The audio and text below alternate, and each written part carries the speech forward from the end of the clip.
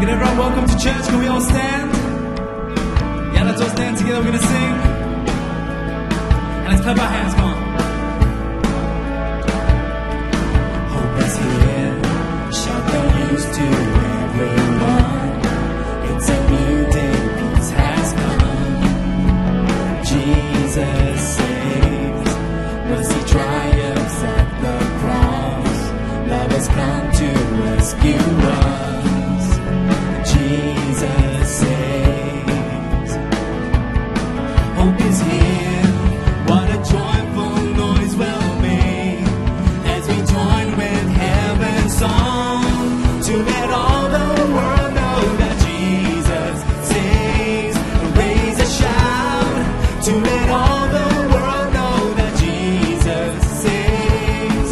Free at last, every debt has been repaid. Broken hearts can be remade. Jesus saves. Sing above the storms of night, singing through the darkest night. Jesus saves. Free at last, what a joyful noise we'll make as we join with heaven's song to let all the world know that Jesus saves. Sing the shout to let all the world know that Jesus saves. Sing it out to let all the world know that Jesus saves. Raise a shout to let all the world know that Jesus, you save and you save, you heal, restore, rebuild your Father's heart to us. You rose to raise us from the grave. Your Spirit lives in us. You save, you heal, restore, reveal your Father's heart to us. You rose to raise us from the grave. Your Spirit lives in us. Sing it out to let all the world know that Jesus saves. Raise a shout, come on, to let all the world know that Jesus saves. Sing it out to let all the world know that Jesus saves. Raise a shout to let all the world know. Let's sing it again. Sing, sing, sing it out to let all the world know that Jesus saves. Raise a shout to let all the world know that Jesus saves. Come on, let's praise Him.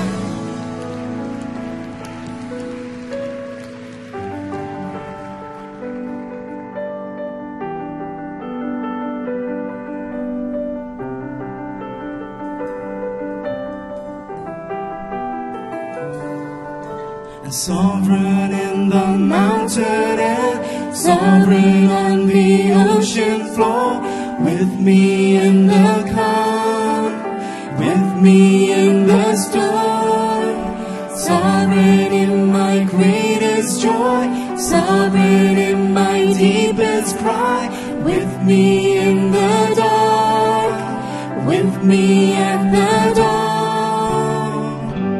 In your everlasting arms, all the pieces of my life, from beginning to the end, I can trust you. In your never failing love, you work everything for good. God, whatever comes my way, I will trust you. God, whatever comes my way, I will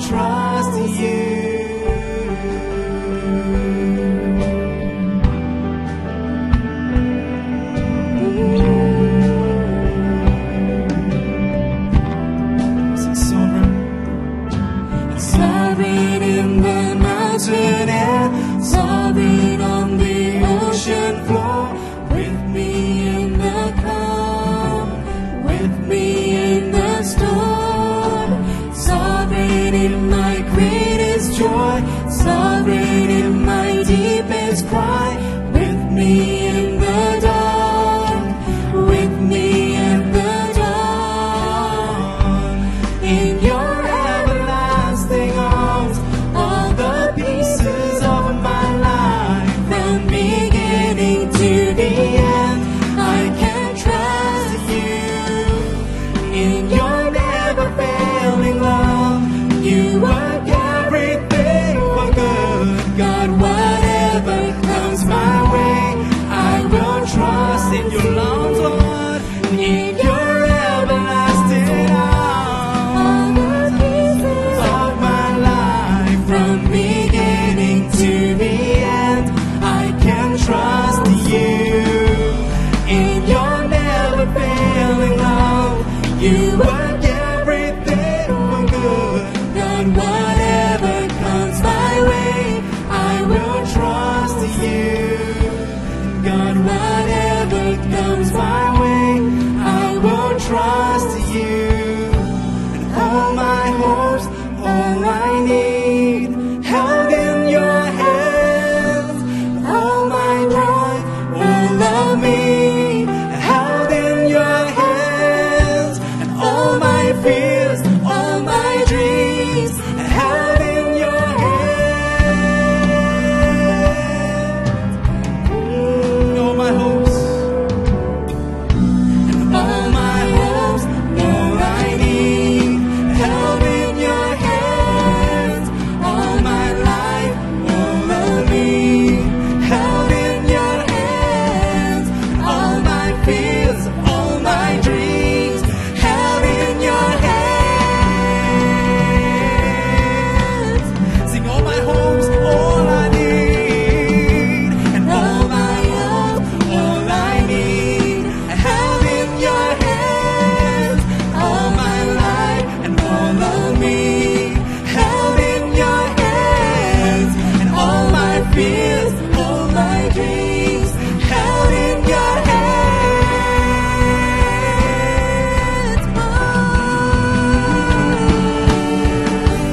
In your everlasting arms, all the pieces of my life, from beginning to the end, I can trust you. In your never failing love, you work everything for good. God, whatever comes my way, I can trust. In your arms, Lord, in your everlasting arms, all the pieces of my life, from beginning to the end, I can trust you. In your never failing love, you work everything for good. God, whatever comes my way, I can trust you. And God, whatever comes my way, I can trust you. God, whatever comes my way, I can trust you, God, Lord. And God, whatever comes my way, I can trust you.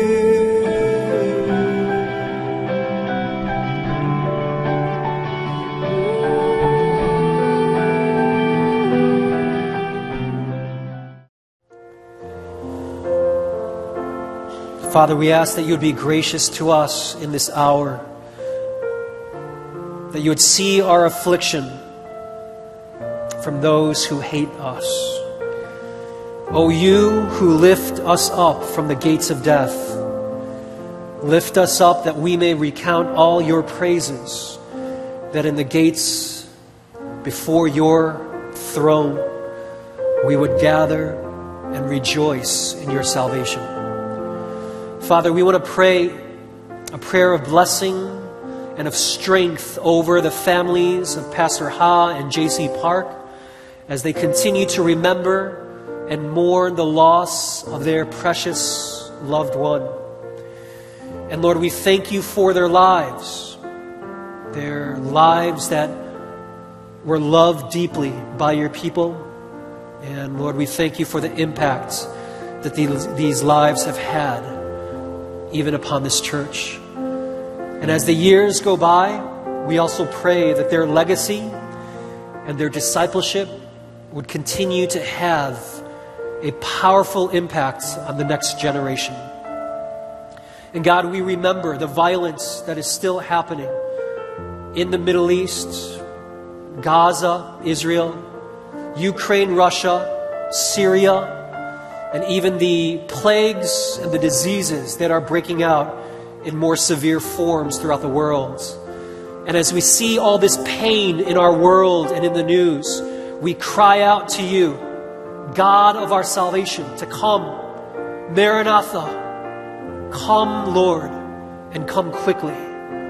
To heal this broken world, to mend broken hearts, and to restore us to be the people and to be the creation that you desired from the beginning.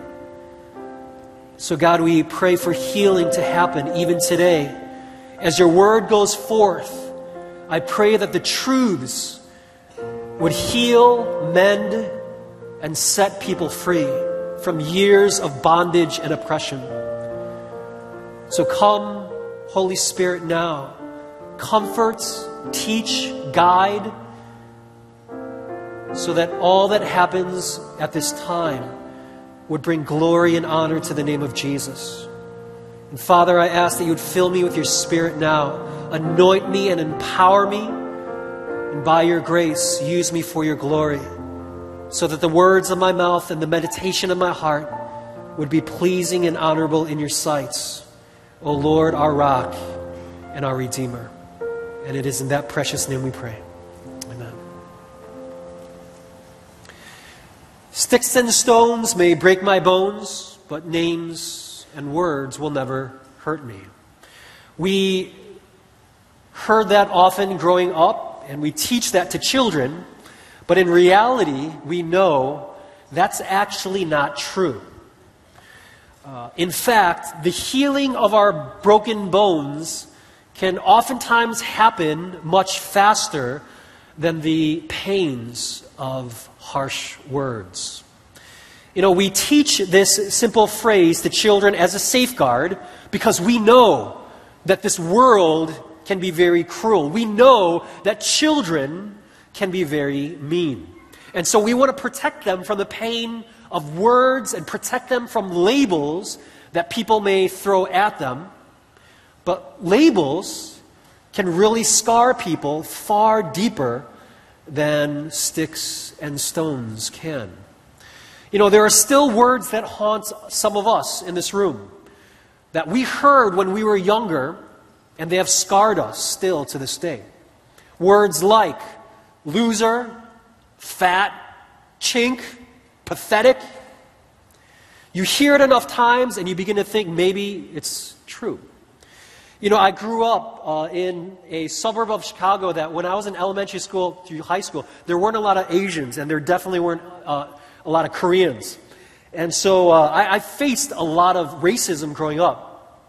And it dawned on me just recently that if we raise Enoch here for many more years and he grows up in Korea, he will never face the type of racism that I faced when I was his age. But also, I realized that there's a different form of racism that I get even to this day in Korea. Every time I enter a taxi, you know, I quickly try to say the location, but right away the taxi driver usually says, "You're not Korean, what are you?" Because I guess my pronunciation is a little bit different sometimes. And from that moment on, he will either ignore me because he thinks I'm a non-Korean, or he'll keep trying to guess, "What are you?" Right? And then I'll tell him I'm Korean. He's like, "No, you're not. Because if you were Korean, you'd be able to speak it better." So I get different kinds of racism for being a Korean American in Korea. So it's been interesting. No. But you know, Michael Jackson, he also had a lot of scars from words that people spoke to him when he was growing up. You may not have known some of these stories. When he was a teenager, as a lot of teens do, he had a lot of pimples on his skin. And one time, when a fan, a very jubilant fan, ran up to him, so excited to finally meet him, she was in shock. She said the words, "Oh my goodness, what's wrong with your skin?" because he had so many pimples. And that scarred him. He was so shocked at the reaction of this fan of his that it made him very self-conscious about his skin. And I'm sure that, along with many other things that he encountered, led him on a journey of doing a lot of surgery upon his skin complexion. And we all know about the many struggles that he had with his nose, which led to a lot of nose surgeries for Michael Jackson as well. And if you never knew why he was so preoccupied with his nose, it is because his father, when he was growing up, would often make fun of his nose. And he would tell Michael, hey, big nose. And he would often tell Michael as well, like, hey, you didn't get that nose from me, because my nose isn't that big. And so from a young age, Michael had a complex with his skin color, his skin complexion, and also the size of his nose. And we see the pain that resulted in the later years of his life. You see, how we view ourselves impacts how we live. But we want to pause for a moment today, that though you may have heard a lot of words spoken towards you, a lot of labels from the world, from your parents, from friends growing up, but before we begin to accept these words that were spoken towards us, we need to pause today and look at God's Word to see what does God have to say about who we really are. And we need to make sure that what we believe we really are matches with what God's Word says we really are. And that is an important part of spiritual healing, restoration, and maturity. We want to remember who we are because of Christ. And that's what we will look at today. We start a new series today through the letter of 1 Peter, which will take us through most of this year, up until December. And it's a letter written by the Apostle Peter, and it was written to encourage the churches that were suffering, the churches that were being persecuted for their faith, but also to encourage and guide the church as to how they are to live in spite of deep persecution and unfair treatments. And I believe that we're going to find a lot of practical words of help and encouragement and strength for our faith throughout this series, because we are now entering a whole new generation of where the church is under persecution like never before. Not just in the developing world, not just in parts of the world where we've always known persecution to happen like the Middle East, but I'm talking about the English-speaking Western world. We are entering into a whole new world where the church and the followers of Jesus are hated like never before. So open your Bibles to 1 Peter chapter 1, and we want to look at the first couple of verses. And today we want to look at the importance of remembering who we really are in Christ, to never forget who we really are because of who Christ is for us. So who are you really? You can follow along with me in your outlines as well. And one of the first things that we learn today is that we must remember that we are sovereignly selected. So everyone repeat, we are sovereignly selected. All right, so in God's providence, we are selected by His sovereign hand. 1 Peter chapter 1, starting from verse 1. Peter, an apostle of Jesus Christ, to those who are elect exiles of the dispersion in Pontus, Galatia, Cappadocia, Asia, and Bithynia, according to the foreknowledge of God the Father. Now, if you're taking notes in the outline, I want you to underline the words in verse 1, elect, and in verse 2, the word foreknowledge. Those are the key words that we will be beginning to focus on now.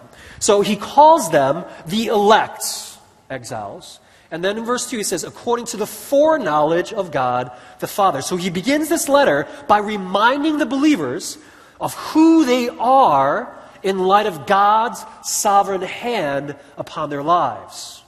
That in the midst of the suffering, in the midst of the persecution, we must remember one thing for certain.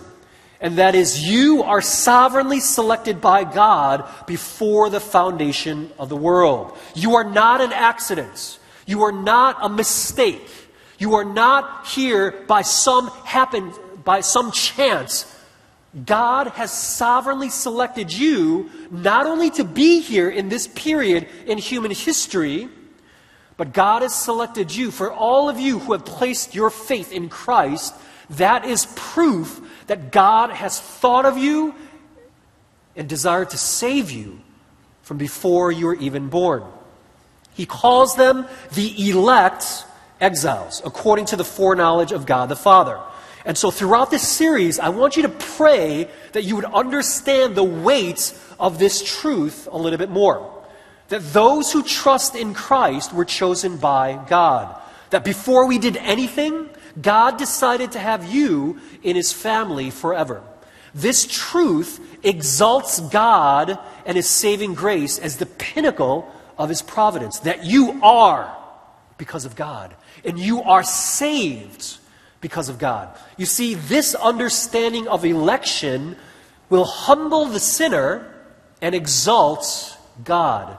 It humbles the sinner because it makes clear that it is nothing that we have done to receive this honor. It is all because of God. You see, when we compliment a baby for being dressed in a cute way, we are not saying to the baby, man, this baby knows how to dress. Right? It is usually complimenting the mother, right? Because if the father dressed him, you wouldn't be complimenting how the baby's dressed, right? So it's usually complimenting the mother because the mom did it all. The baby did nothing to pick and select the clothes, right? And in a similar way, election is all God's work and doing. It exalts God and humbles the elect. For the world says you need to earn it to deserve it. But in the doctrine of election, you are a trophy of God's grace. You are saved by God's grace, not by our works. You see, true faith sees all of life through a filter. What is that filter? The filter of God's sovereign hand, the hand of the Father in heaven, who is orchestrating all things in our lives, who guides all things to their ultimate purpose, and that is to bring glory to the name of Jesus. Everything is under the sovereign hand of God. There is great mystery and there is great majesty in the sovereignty of God. One way to understand this mystery is to picture yourself before several doors, and above each door is the word choose.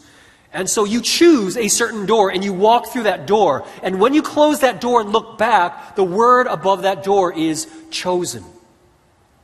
And that is part of the mystery of how it works. That yes, it is our choice in doing to choose Christ and to trust in Him, but also through that door of faith that we walk through, as we walk through it in faith, we realize that our choice was also part of God's choosing of our lives as well.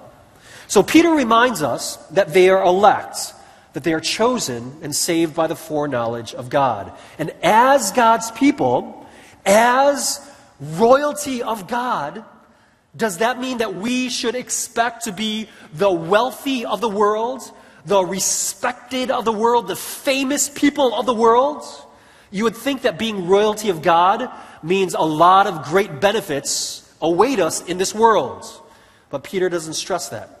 In fact, he says this. Instead, he goes on to say that not only are you sovereignly selected, also you need to remember that we are strangers in this world. So everyone repeat, we are strangers in this world. Okay, look at 1 Peter 1:1 again. So Peter, an apostle of Jesus Christ, to those who are elect exiles, and you can underline that word now. So we are elect exiles of the dispersion. Right? So the NIV translation actually translates exiles as strangers in the world. Now that's a very surprising thing to be called, considering that we are the people of God, isn't it? God's elect are not the famous of the world. They are not the most respected of the world. He says, no, you need to remember that we are strangers in this world. Why? Because we are pilgrims on a journey home. That this world in its current form is not our home. We are not home yet.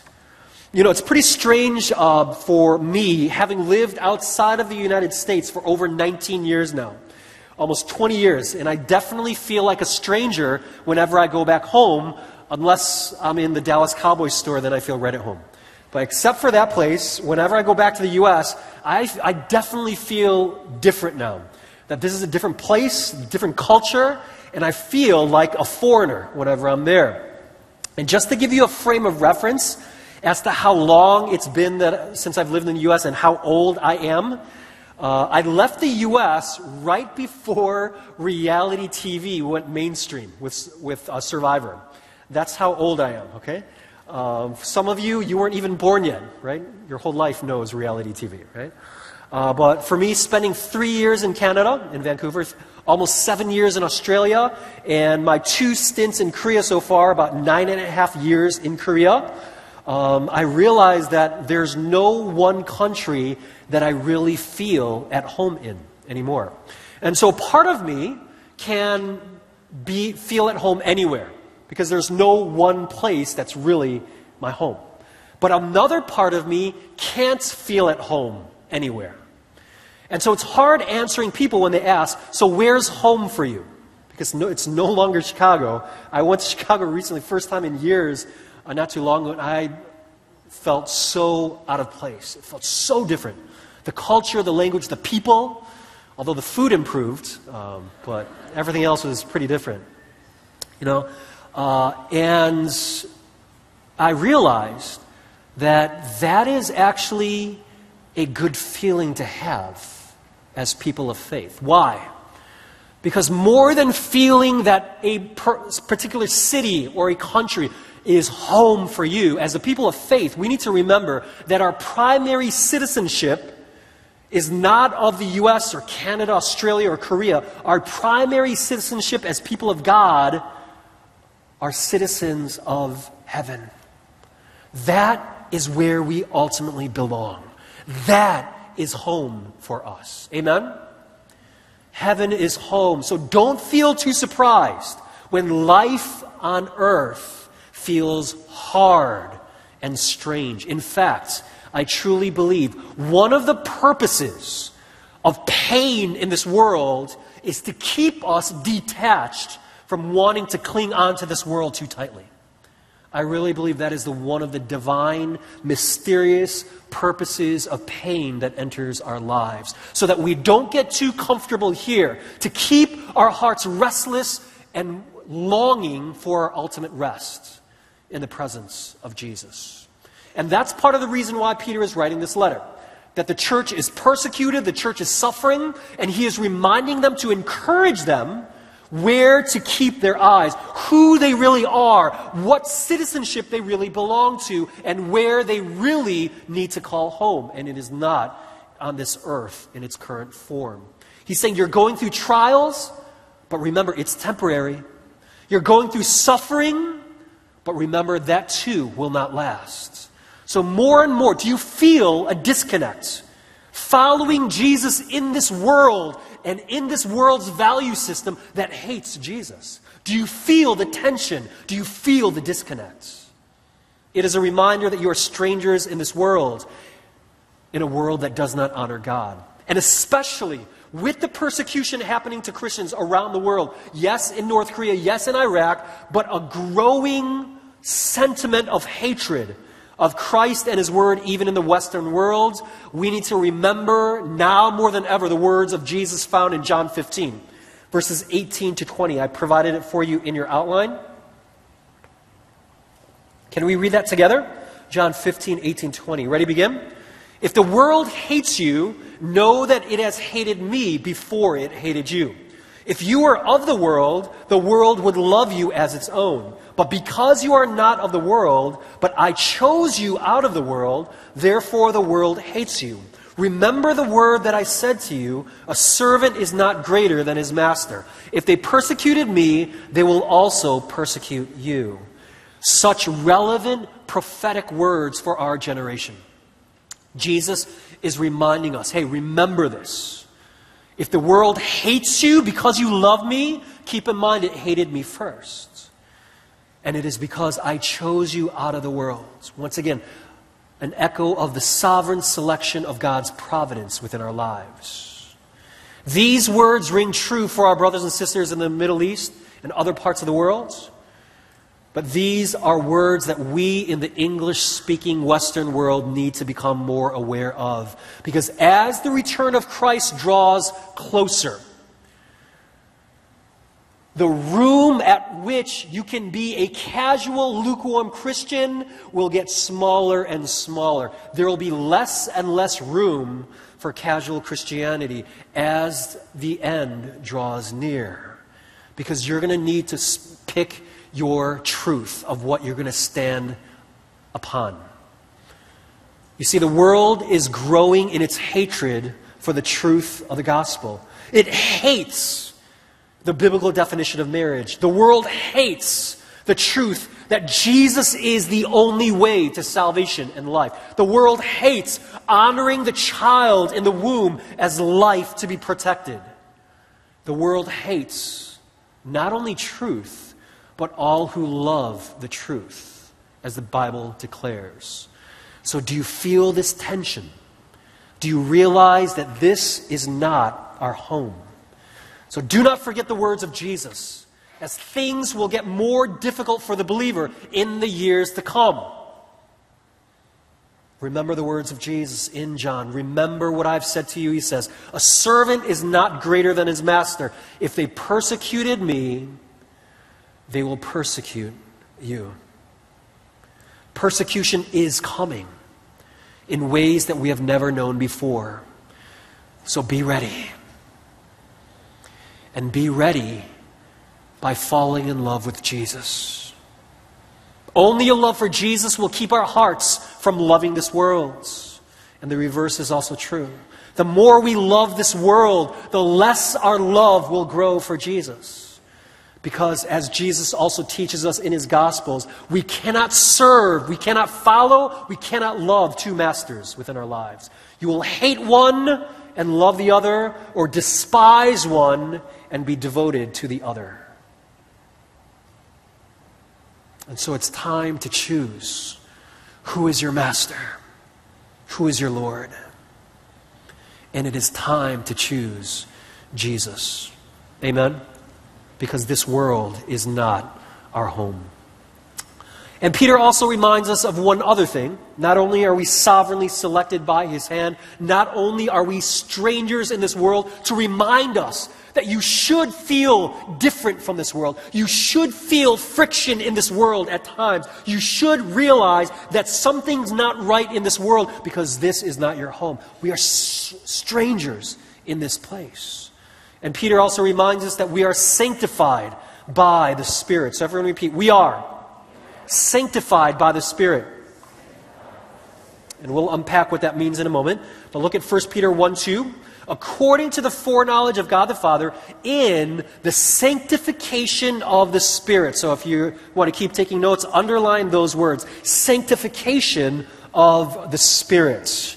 So another reminder that Peter gives is that we are chosen by God in order to be sanctified by the Spirit. Now, what does that mean? Sanctification is simply God changing us to become more like Christ through the power of the Spirit. You see, we are not done with sin completely in this fallen world. We still get tempted. We still wrestle with sin and temptation. But it is a process where we hate sin a little bit more and we love Jesus a little bit more each day. And we are being changed in our character to reflect the beauty of Christ a little bit more. C.S. Lewis once said, every time you make a choice, you are turning the control part of you, the part that chooses, into something a little bit different than it was before. You are taking your life as a whole with all your innumerable choices. You are slowly turning this control thing either into a heavenly creature or a hellish one.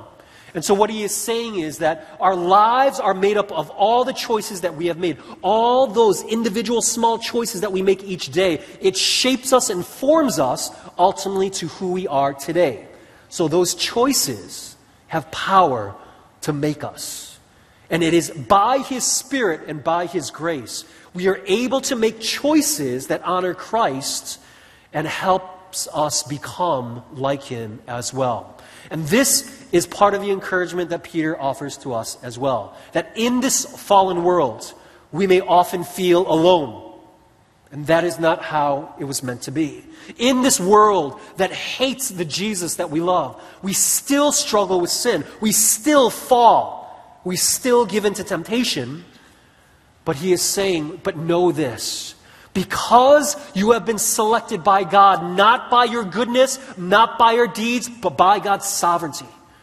And that He has chosen you to be different from this world. It is God's grace that will also work in your life to make you more like Christ. Because though you fail and though you fall, Christ will never give up on you. Christ will never give up on His people. Amen? So you will struggle. But you see, God did not choose you because you don't struggle. God did not choose you because you are perfect. In your fallenness, in your frailty, in your sin, God chose you, saved you, elected you. Therefore, know God is at work in you. And He will never let you go. He will not give up on you. He is committed to finishing the good work that He has started in you by His grace. Amen? And so know, though you struggle and fail, and you will continue to struggle and fail in this journey home, God will never give up on you. He is committed to forming Christ in you. Amen? And that is the encouragement that we can have. That we are saved by grace. We are chosen by grace. And we are being sanctified by His grace too. He is changing our desires to hate sin a little bit more, to love Jesus a little bit more. He is changing us to trust Him a little bit more, to treasure Him a little bit more than we have before. And this process will be lifelong. And it will be painful at times. But we will come out more pure in the end. More like Jesus, more in love with Jesus. And that will be worth it in the end. John Newton, he wrote Amazing Grace, the hymn that we are all familiar with and we sing today. He also was a former slave trader and very influential in the life of William Wilberforce. When Wilberforce became a believer and he was contemplating leaving politics and becoming a pastor, he sought the counsel of John Newton. And it was John Newton who told him to not go into pastoral ministry, but to see his political arena of work as his mission field. And so that was an influential and key counsel that Newton gave to Wilberforce, which obviously transformed so much of the abolitionist movement of that generation. And a few years before John Newton died, his eyes were getting very weak. And so he would invite a fellow brother in the Lord over from church to read scripture to him. And after they would after he would hear the scripture, he would usually share some thoughts, and then they would pray together. And this one time, when this brother came over, he read the words, "By the grace of God, I am what I am." But then suddenly Newton became very silent. And for several minutes, he didn't say anything. So finally, when he did open his mouth, he said this, "I am not what I ought to be. How imperfect and deficient I still am. I am not what I wish I could be, although I have bore that which is evil and would cleave to that which is good. I am not what I hope to be, but soon I shall be out of mortality, and with it all sin and imperfection."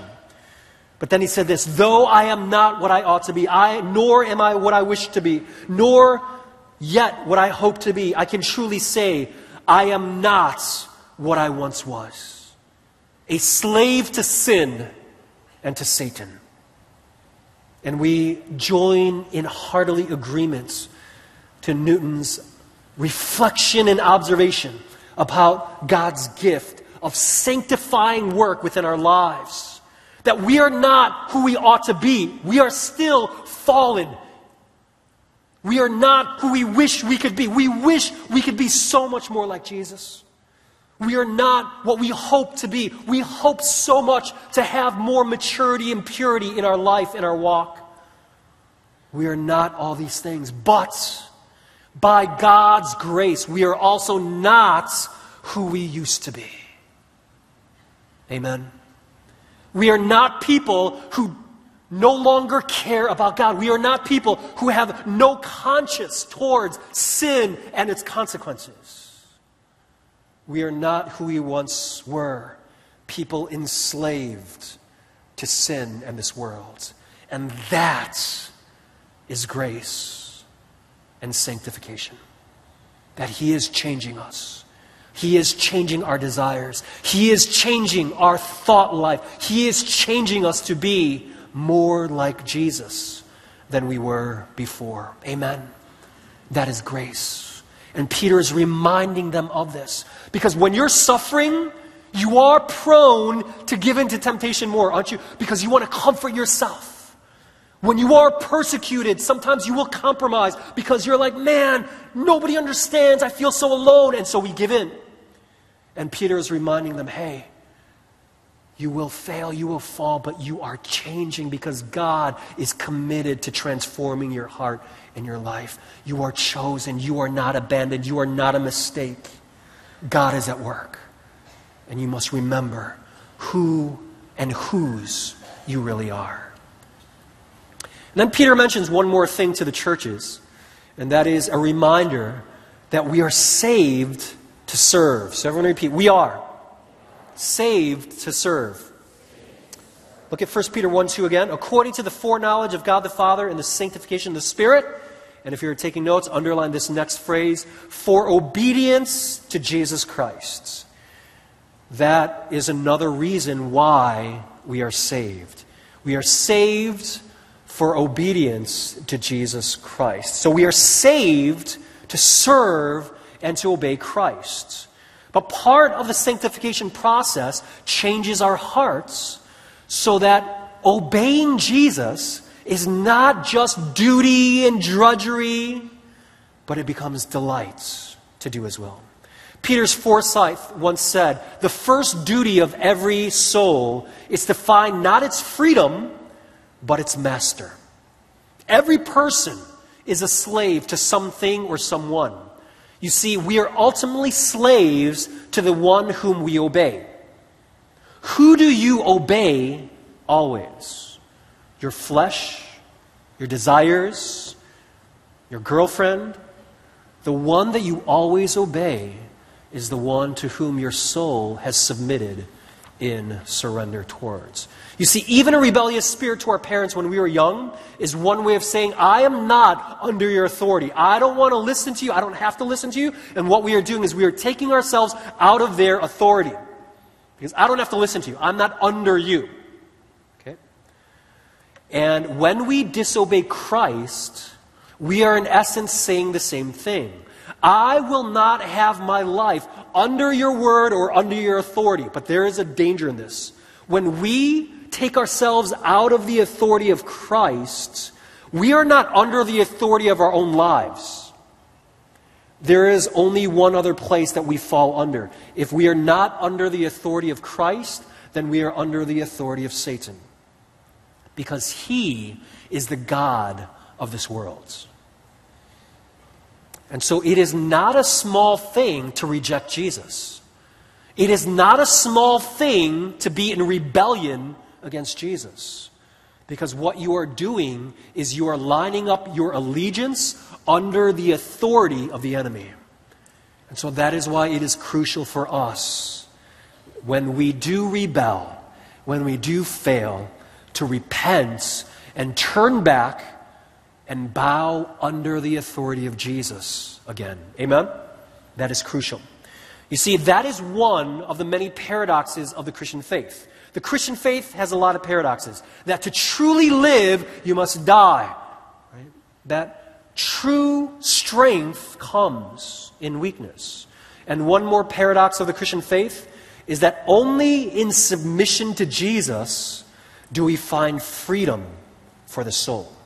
Only when we become slaves to our Savior are we truly set free forever. And that freedom is revealed in a heart that delights in serving our Savior.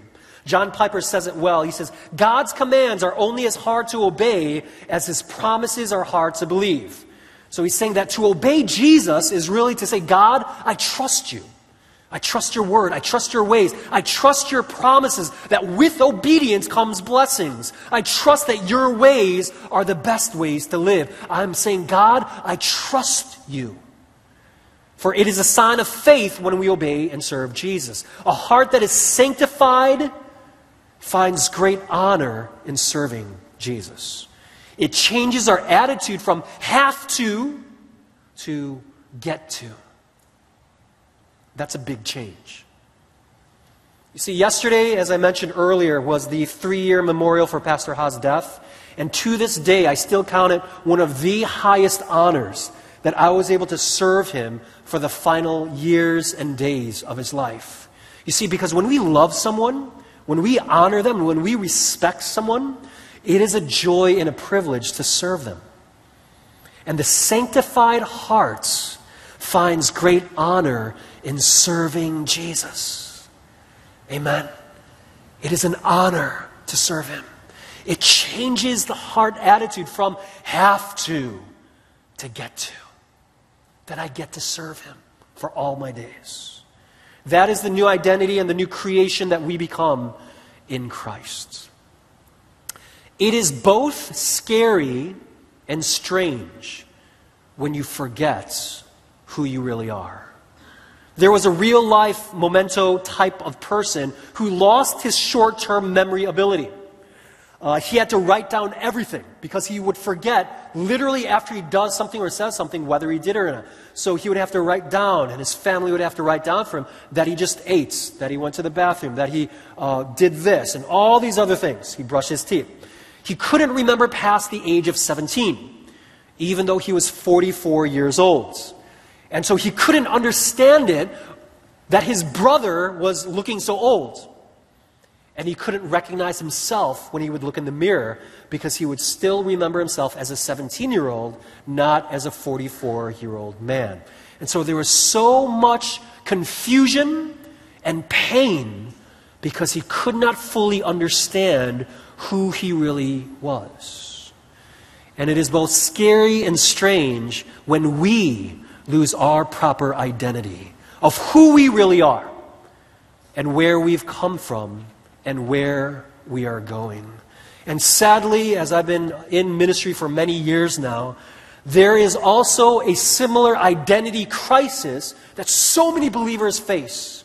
They wonder and they think, I'm part of this world, and they want to gain acceptance from the world. They want the applause of the world. They want the respect of the world when they are forgetting that they are not of this world. And for many who are third culture kids as well, those with multiple cultural upbringings, are you Canadian? Are you American? Are you Korean? But all of these identity and security issues gets resolved when you remember the core of who you are, and that is a citizen of God's kingdom. That our true identity, our true security is found in Christ. Amen? That you are Christian, child of God, chosen, selected, saved. There's a tattoo parlor in Hong Kong where you can get anything written on your body, any design, any phrases. But out of the many phrases and images that were on the walls to select from, one stood out, and that said, "Born to lose." Now, how many people would really want to pay for that, right? Yeah, I'd like to get "Born to lose" and show everybody that, right? And the owner was asked, do people really buy this one? And he said, sometimes they do, actually. And he was asked, why? Why would anybody buy this? And then he said, before tattoo on body, tattoo on mind.